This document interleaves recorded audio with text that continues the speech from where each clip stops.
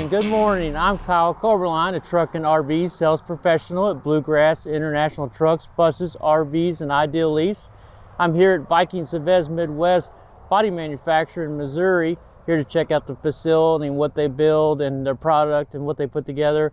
I've sold a few of their bodies this year, so I just wanted to come check out with our rep Robert and just kind of see all the details. And so I'll do some footage today to show you guys the plant, and hope you guys enjoy. Getting the tour here at the plant. That's our local rep there in the plaid shirt, Robert.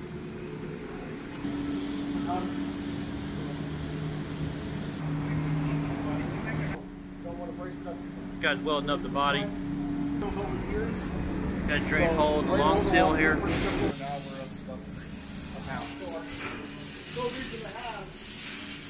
Welded up, stainless. Here you can see the support inside the long seal. See the corner post here before they put the lights and stuff in it. It's all continuously welded. And then an access point to get in here and tighten everything up.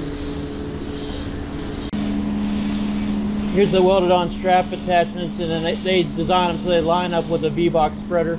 Easy attachment.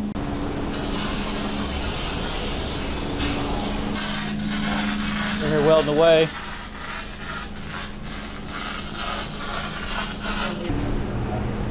Here's our sandblast booth over here in the corner of the facility. I think we're going into paint over here. You can see the supports in the long runner here.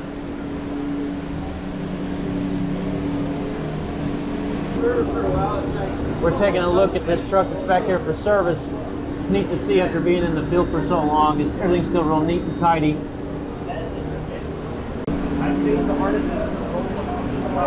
Set up on the front of an International HV.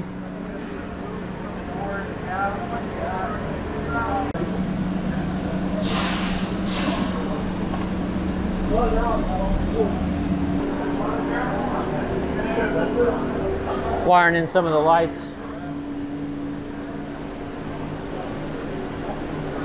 Yeah, Viking does these tie points to make it easy for the body install. These guys can run all their wiring really clean.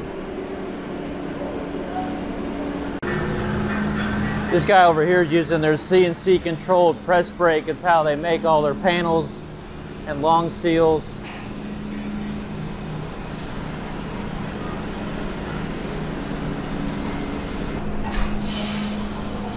They got their cutter over here. What's this considered?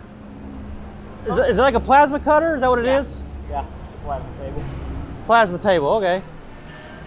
That's cool. I've seen a water jet before, but never a plasma table. Yeah, it's pretty neat. I don't mind running it. It's pretty, you know. How thick of a steel can it cut? I think we went to 1.25 inches before. 1.25 inches, wow. We got Brent Vaught here. He's one of the engineers from Navistar. This truck is set up as a trainer, so you've got a steering wheel and controls on both the passenger and driver's side.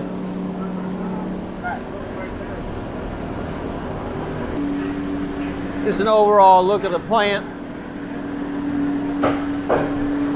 On the far end down there is where they body up, put the bodies on the chassis. There's obviously a chassis shortage right now. Everybody's well aware, so they're doing some refurbished work. Got some Force America systems here that are going in.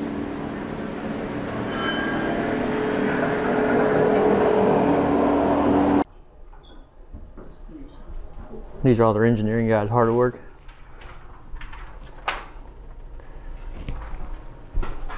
We're over here in the parts warehouse. You can just see the big inventory they have.